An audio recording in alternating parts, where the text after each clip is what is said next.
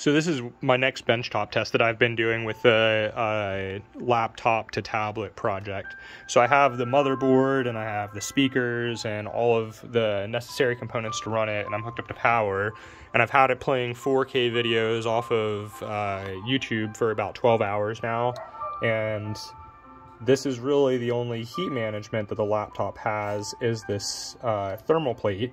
And underneath of this thermal plate is the CPU.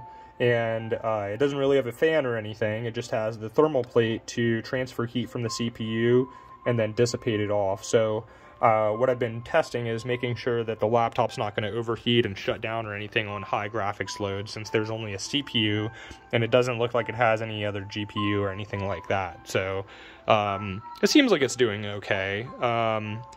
I also have tried to emulate some PlayStation games. So let me go ahead and pull up PCSX2. Okay, so now I've got the emulator up, and we've got Grand Theft Auto 3. We're going to emulate that game, and what I was going to show is where the bottleneck is right now. So we've only got a CPU, and when you only have a CPU and you don't have a GPU, that means the entire demand of the bit processing falls on the single chip. So what does that mean? Okay, well, you have a main computer processing unit, right? So your CPU. And what your CPU does is it interprets data and outputs other data. So that is a bottleneck on your system, because if you can't process enough data on your chip at any given time, then it's going to slow down your system so that the data can be processed. So what that looks like in a game that doesn't have a GPU,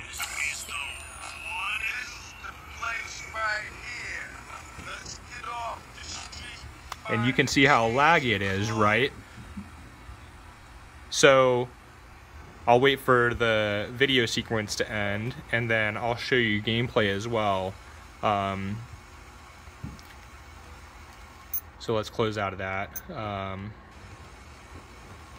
See, it's taken forever to just get through a video sequence.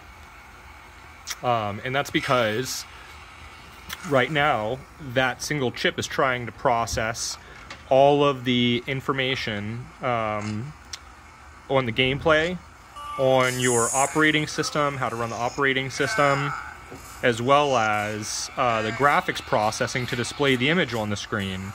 So that amount of load on that single chip is causing this laggy performance, okay? So the way to solve that is to add some extra processing power, and the way that you would do that on like a gaming PC is to add some type of GPU. So like a GTX, like a 1060, honestly, would probably be able to process this just fine. What the problem with that is adding an external GPU adds a lot of power and power demand to the system, and we're going to be limited on how much power we can supply over a 12-volt battery. So I think what we're going to do to solve this problem, this tablet, may not be set up for PS2 emulation, but we're going to try this again, and we're going to get a SBC. The SBC that we're going to end up running is the Latte Panda. It's got a 8GB RAM, as well as CPU and GPU.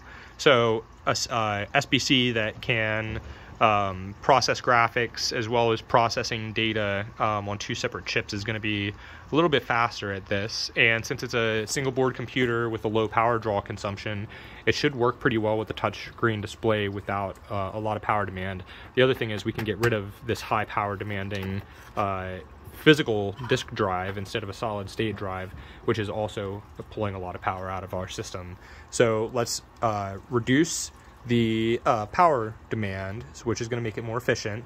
Let's increase the computing power and see if that will solve our problem with game emulation on this tablet.